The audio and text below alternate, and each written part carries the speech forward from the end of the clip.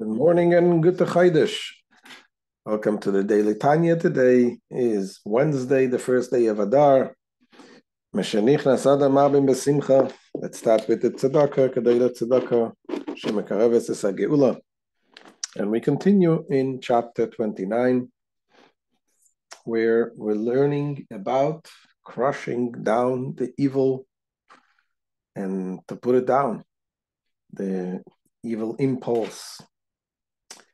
So we learned yesterday how when it comes certain points that a person is not able to arouse feelings to be that the heart should feel, and there sometimes the heart is just unresponsive to feelings of love and fear of Hashem. And although the Alter Rebbe teaches us that the main thing should be serving Hashem b'simcha, with joy, with happiness, but sometimes there's to certain extreme situations that you need to bring the Yetzer Hara down, bring the evil impulse to put him in its place. So yesterday we discussed about the one method, and that is to realize who do we identify with. We're not tzaddikim. A tzaddik identifies with his godly soul, and his whole reality is the godly reality. But the average person identifies with the animal soul. Our desires are animal desires. And this is really something that conceals the truth. Because the reality is Hashem. Hashem is the true reality of everything. So yesterday we learned how one should crush the Yetzer Hara, crush the Nefesh HaBa'amis, the evil inclination, the animal soul. And in order to allow the godliness to catch fire, to catch the fire of godliness, and as the metaphor we used from the Zohar, that when you have a very thick log that doesn't catch fire, you have to splinter into small pieces. And today the Alter Rebbe continues that in addition to the fact of thinking about the true reality of what the animal soul is, that is so low, and how the person is in a very low place. Also, the Rebbe, the next method is to rage against the Nefesh HaBahamis.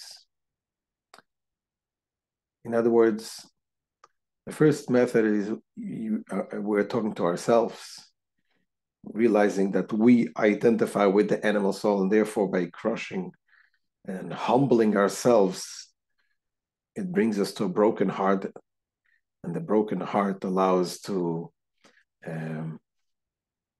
connect more to spiritual. But the second method is not to humble ourselves, so to speak, but it's more to get our true self to rage against the animal soul. Because once you already have your broken heart and you feel that you are in such a low level as far as the animal soul goes, you tap in deeper to your true self, which is the godly soul, because ultimately the godly soul is deep, as we mentioned yesterday, in the essence of every Jew. In essence, although it's not the reality that we sense, but when you get to a broken heart, you can sense a little of this reality, and you use that, and you rage against the Yetzer Hara, against the animal soul. And you say, how dare you to conceal the truth, to conceal godliness. Hashem creates us every single moment. Hashem is here right now, just before as he was before the world was created. This Hashem is the real reality. So how dare you? And he's using all kind of languages to scream. not to scream with the mouth, but to scream in your mind against the Yetzer Hara, to rage against them. So let's see inside how the Alter Rebbe explains this.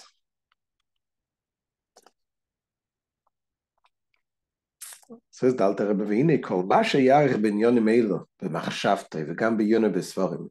The longer he reflects on these matters, both in his own thoughts and by delving deeply into the books, which speaks of these matters, we're talking about the matters of how low the person he is in compared to the truth, and compared to the godliness, and how far we are.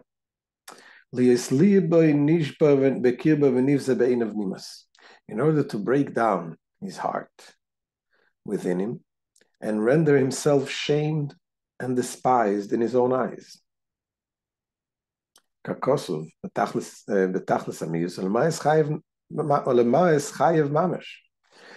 it is written in the scriptures, so utterly despised that he despises his very life. Because when you think about those things, you think about what is the life that we live. We live a life of a lie. We live a life of a facade that the Yetzer Hara, the evil inclination, puts in front of us. Is this the life that I want to live? I want to live a godly life. So when you break down within yourself, you humble yourself. The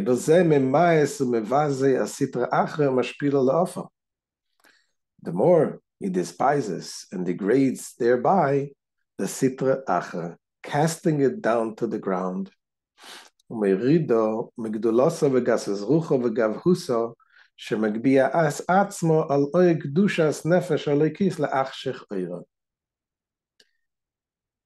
humbling it from its haughtiness and pride and self-exaltation,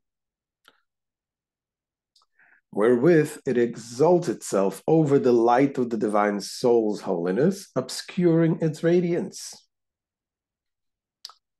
So the more you're crushing yourself, your animal self, the more it crushes down and it deflates that arrogance and of this other side that conceals the godliness.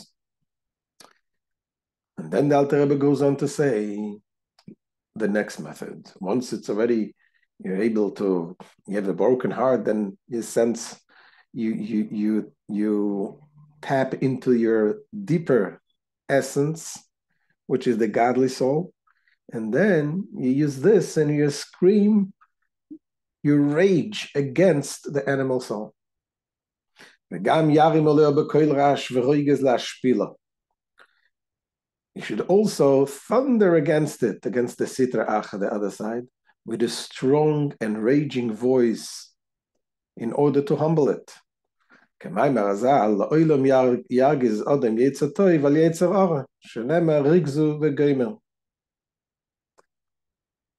our sages said, a person should always rouse the good impulse against the evil impulse.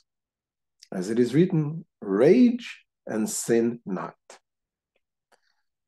So the raging is screaming on the Yetzer Hara and the Nefesh HaBa'amis. Not going into arguments, just screaming and lowering and saying, who do you think you are? This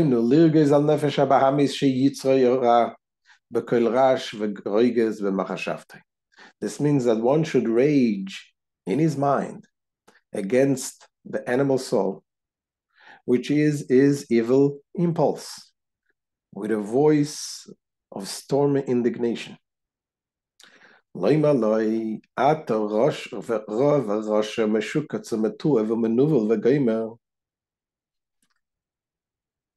Saying to it, indeed, you are truly evil and wicked, abominable, loathsome and disgraceful, and so forth.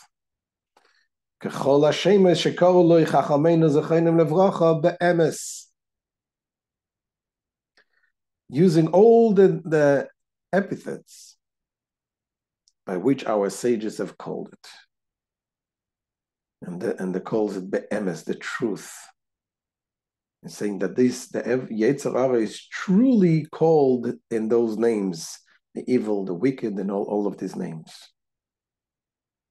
Why is saying the truth? Because we mentioned before that even the other side is really the evil inclination, or is really the intention is to challenge us so we become stronger.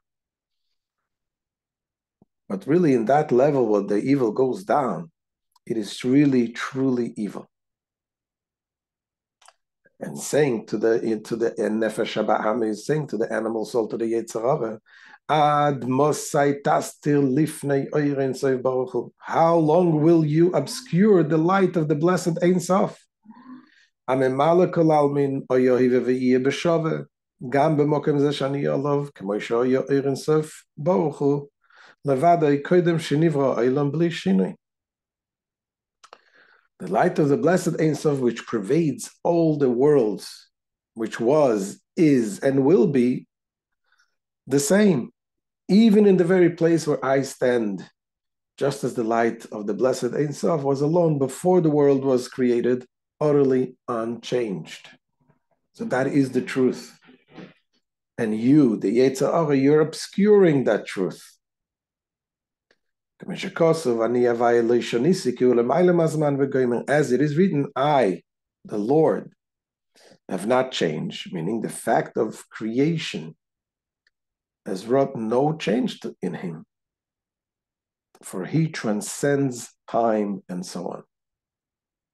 And therefore, the fact that it is now after creation cannot affect him.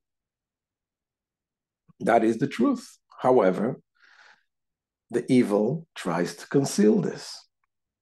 And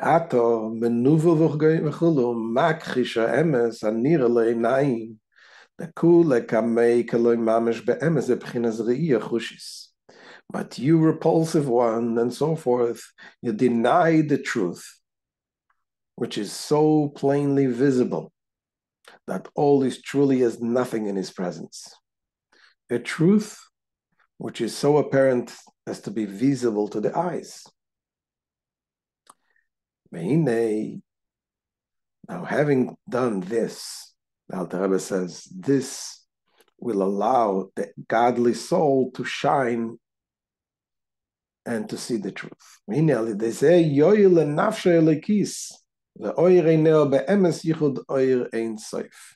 this way, he will help his divine soul, enlightening its eyes to perceive the truth of the unity of the infinite light of the Ein Sof.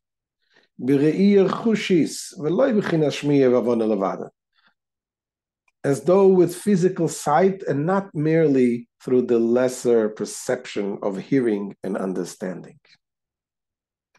When the animal soul is crushed, the godly soul sees that this is the true reality. Hashem is the true reality. For as explained elsewhere, this is the core of the whole divine service.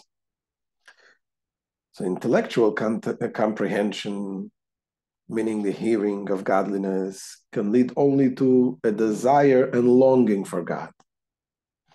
The level of perception described as sight leads far higher to one's self-nullification before him. So this is the end of today's shir. As the Alter Rebbe teaches us, yes, when we feel sometimes the numbness of the heart, we feel we're unresponsive, so we have the crushing down of the evil inclination and the screaming and raging against it and having the persistence to want to do the right thing and want to, without going into arguments, just putting it in its right place. And that will help us, as we'll learn tomorrow, how it will help us to bring out the inner joy that we have in Hashem. Thank you for joining. We'll see you tomorrow, B'ezrat Hashem.